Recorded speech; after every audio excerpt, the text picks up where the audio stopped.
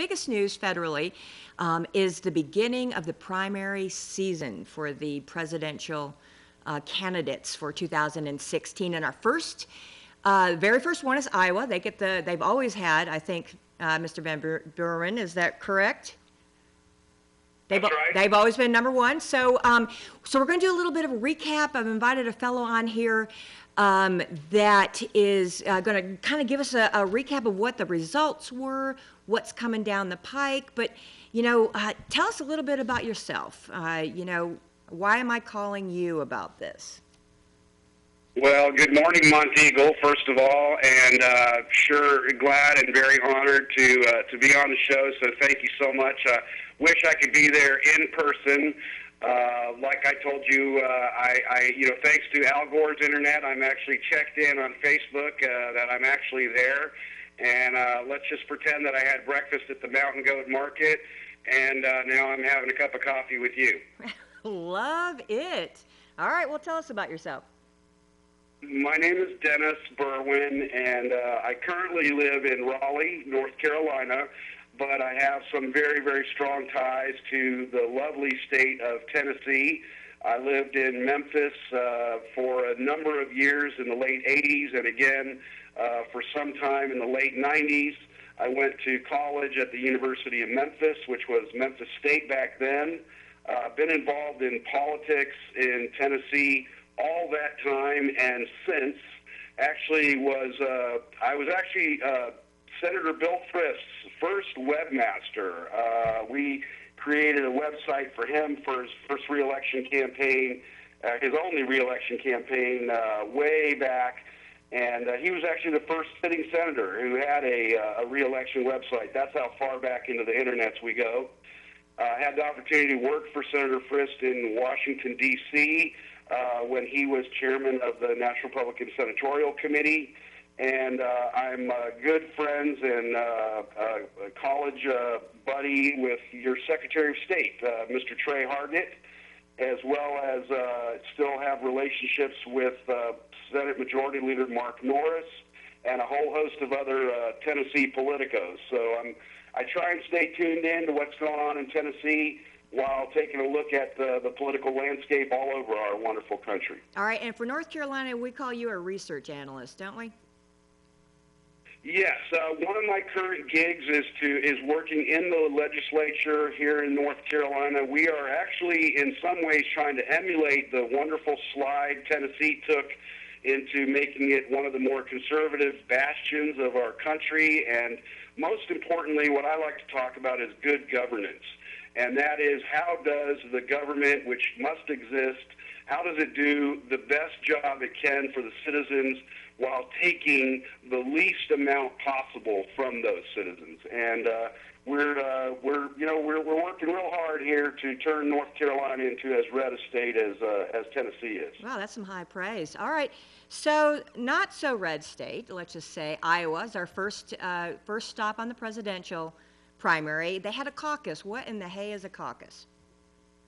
Well, that was quite a brouhaha that happened up in Iowa on Monday night, and it was very interesting. Of course, the big news is the turnout, especially on the Republican side. What a caucus basically is the parties are running what in Tennessee is known as a presidential preference primary. Caucus literally means that people go to various locations, usually their precinct location where they would potentially vote on an election day, and they gather together in separate rooms, and the Democrats stand around or sit around, and then people, the leaders of the precincts ask people to state who they are most interested in as far as having a presidential candidate, and they divide the room up that way. And the Republicans, it's similar, but not exactly the same. What you'll notice is that the totals that come out of those caucuses are reported quite differently. The Democrats do a proportional thing, and the Republicans basically use a raw vote. The big news was the amount of people that turned out in Iowa on the Republican side. huge number, 180,000, I think, something like that, whereas the last highest was 120,000. So a lot of people turned out on a cold February evening to state their preferences on presidential candidates in both parties. Okay, all right. So different results. So you had that, but it was so close. It kind of didn't match the polls. What is your opinion on what happened up in Iowa? That's an excellent question. People should really, really pay close attention to what they hear and to source their information very carefully. You know, you and I shared some pre-polling information last week before the caucus, and there was the crosstabs are always what's interesting, and maybe only political geeks like you and I really can kind of get into that stuff, and the general public should just be wary as to what the mainstream media says and how they say it. The polling data that was there beforehand really did reflect what people think and what they feel, but the differences in those caucuses, there really is an opportunity to try and persuade people and change their minds. So if you have, you hear about Ted Cruz, for example, having a great ground game. What that means in Iowa is that when you get to that precinct caucus area, you have a Ted Cruz representative or several giving speeches and cajoling people and using the powers of persuasion to say, hey, I know you walked in here and you were getting ready to support, I don't know, Rick Santorum, but, you know, Ted Cruz, here's the reasons why you need to come over to the Ted Cruz camp, for example. And so polling is good when you're talking about what people say they think they might do, and also the questions that are asked and how they're asked. People are more willing over the phone to say things, and then when they come in person to do something, they often do something different. So, okay, so the ground game means, you know, at the very last second before they get to the polls, you could change their mind. That's exactly right. And Iowa voters are known to be fickle anyway. That's what makes the whole caucus thing a little bit interesting for Iowa, although the predictive ability is not that high. If you look at, for example, Huckabee won in 2012, and obviously we know he was not the eventual nominee. But the interesting, on the other side, the interesting thing that I think is being overlooked by the media is Bernie Sanders. Yeah. To think that fully 50%, exactly one half of Iowa Democrat voters would go there and consciously select a socialist, albeit of the Democratic variety, as their presidential preference over the pre-coronated queen, HRC, is really an amazing thing because, again, you're standing there with your neighbors. You're standing there with people that you know and that you see and that you work with and that you go to the coffee shops with. And, you know, the conventional wisdom in the media has always been that Hillary Clinton is the nominee for the Democrats. And for people to stand there and say, no, you know what, this Bernie Sanders guy is my guy, that's quite a phenomenon. And even though the mainstream media is now selling the tale that it's a victory for Hillary, I see it a little differently, and I see it that it is an enormous statement, even maybe a tipping point in America, that many people would stand up and say, you know, capitalism is no longer the best way to go. Let's try socialism in America. And that scares me a little bit, but I'm not surprised anymore by anything that side does. Well, and you can go on the flip side and say Trump's a reaction to the anti-government movement. That's very true. I think that Donald Trump, and by the way, I've been studying him for a long time, going back to University of Memphis.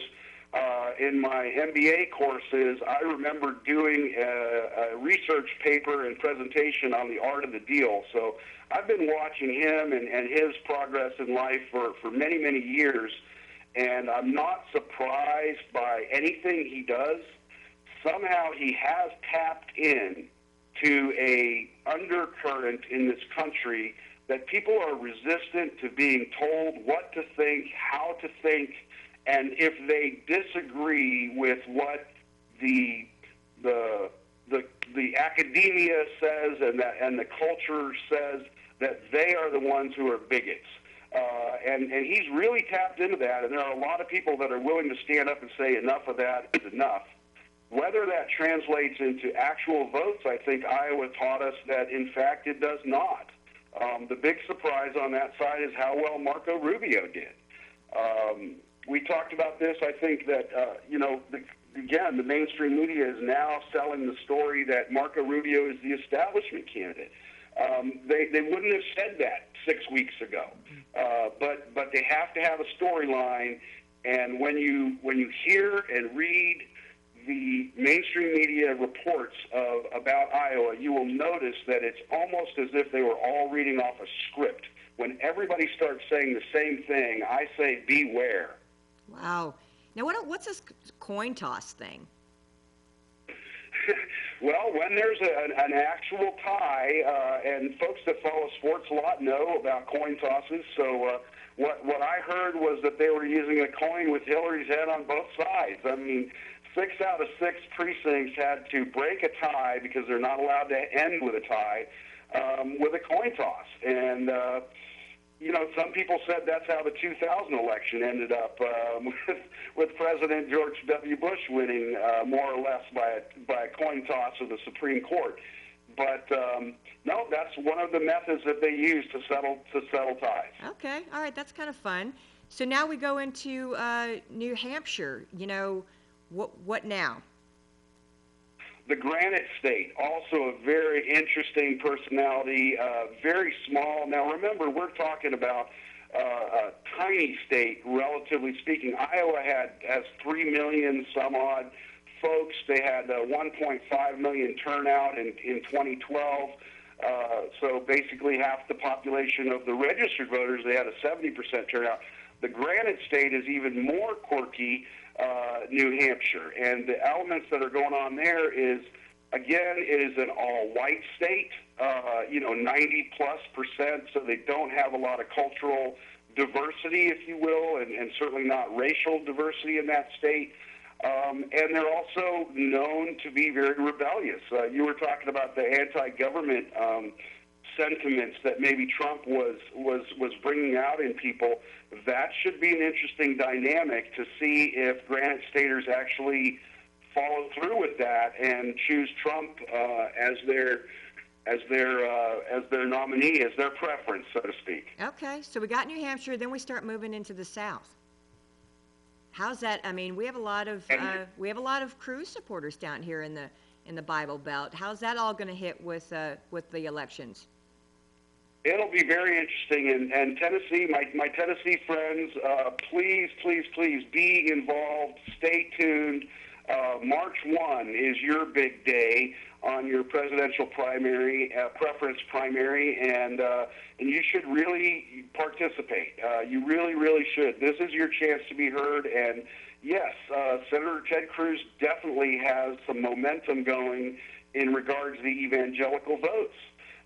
He says it. He wears it proudly. In some way, I think those of us who are Christians admire someone who's willing to stand up and be as vocal as he is in regards to his faith.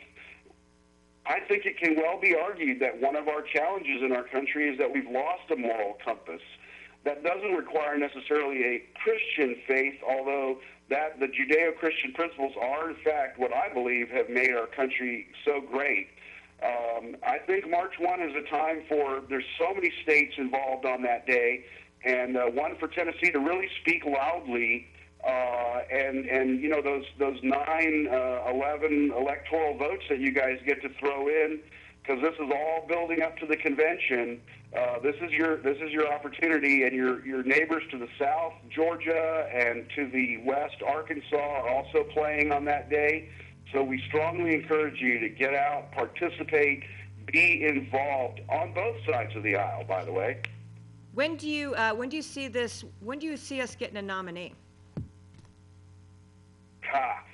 If I had the answer to that question, I'd probably be making a lot more money than I'm making right now.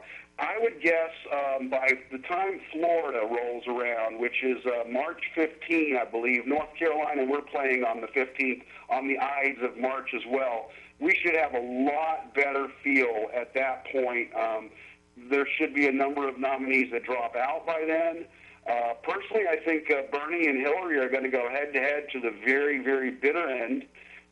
And their convention process may very well reflect that there is serious division in that party. The far left in that party has really gained strength and momentum, and it may force Hillary to continue to attack to the left, which of course makes her so much more vulnerable in the general election when she's on record as supporting universal health care, et cetera, that are things that, that the far left really wants to see in this country. They want to see that kind of dynamic, huge change. On the Republican side, I think by late March we'll have a much clearer picture. We probably will be down to one or two. And, of course, we won't have an official nominee until the convention in Cleveland, which happens later in the summer. Okay, so after you say March, people will start vying for that VP slot. Is that when they start, maneuvering? I love this part of the conversation, my friend. I really do, because it tells us all something about the candidate that we didn't know before, and who they pick and why they pick them. That's always been a great speculation. Heck, I'd love to come back on sometime and talk just about that. It's that important because it really gives us insight into the kind of people that the nominee wants to have around them. The one thing I will say about the Republican field, regardless of who comes out on top, there is a great bunch of choices for cabinet picks as well as a VP pick. Generally speaking, people have chosen VPs based on possibly geography or picking off a state that they might not otherwise win, or in the case of, for example, Sarah Palin, to tap into an undercurrent that's going on in the country to attract women voters or a particular demographic that's interesting. So, I got to tell you, I was a Scott Walker guy for president before Governor Walker got out, and I really like him, and I will say that he got out well before a lot of the dirt started flying around. So he would be a clean pick that would possibly bring Wisconsin into the red fold on Election Day. So there's a number of reasons why he would be a very attractive pick. Well, then, on that same note, you got a Kasich. He's been very popular, surprisingly so, among people. I'm like, well, who is he? He has, and he's the kind of guy I can like. I'm also a Mitch Daniels fan, by the way. Earlier I mentioned about good governance, and I really do believe that good government policies really lifts the citizens of a state. And I'd like to look at it on the state because I'm not a big fan of a big federal government. I'm a much bigger fan of states exerting their own influences because they can understand what the people in their state need and how they can best help them. Federal policies very, very rarely can, you think about the size of our country, a policy that works in Florida might have zero relevance in Alaska, for example. So I think that... that trickle down is that trickle down for us in Tennessee is, what's good in Nashville is not always good for Monteagle. That's very, very true. But at least you have the ability to be in Nashville within a couple hours drive and go and talk to your lawmakers and lobby them in person. And I've seen you down there. I know you go down there. And when they see you coming, they pay attention and they listen. And that's another point to your viewers and listeners. Don't hesitate to pick up the phone and call your state representative, call your state senator. They really do want to hear from you. Even if you don't have anything nice to say, they really want to hear from you, and you'll be surprised at the reaction that you might get. I don't want to run away from Governor Kasich because he does have some really good governance policies. Ohio is a challenging state to govern. because of the Rust Belt and some of the things that have happened historically in Ohio. And he seems to have done a great job. He's got an incredibly high rating, and that's a state that if a eventual presidential nominee would to pick him as a vice presidential candidate, that goes back to that maybe taking a state that you might not otherwise win. Right. I will say, to be fair, though, Governor Kasich does make some statements that wouldn't go over well in Tennessee, as far as his social stances and things like that. He's not quite our brand, if I can say that, conservative that we'd like to see in that position. And if it's Donald Trump as the nominee, there's a lot of talk about would he last? I mean, the first time Congress vetoes something that he wants to have done, how's he going to react? And will he just pick up his marbles and go home? I mean, that's something that's been more than just whispered. And in that case, does a vice president case that become president case? Right. Well, then you also have the, counterbalance of a Cruz or a Rubio, obviously. So, yeah, okay, it's going to get really interesting. Definitely when we get closer around, love to have you back on. You always have a great insight on things. And it is important. Here we go. This is 2016 elections, and I think an educated voter is a good voter for America. I'd like to say one last thing, and Absolutely. that is young people. If you've got young listeners, if there are young people out there who are possibly disenchanted with the political process or feel like they don't know enough about it, Bernie Sanders in Iowa killed it with young people. Now, the punsters and the pundits out there all talk about because he wants to offer free things to young people, and that's how he's getting them excited. I would say if you're a young person out there and wondering whether or not you should be involved and informed about politics, especially if you have conservative values and you understand that there is no free lunch, please get involved. Find your local party, find your local officials, and get involved in the process and go and vote. Amen. Amen, brother. All right, well, come back and visit. You stay dry down there, The all-new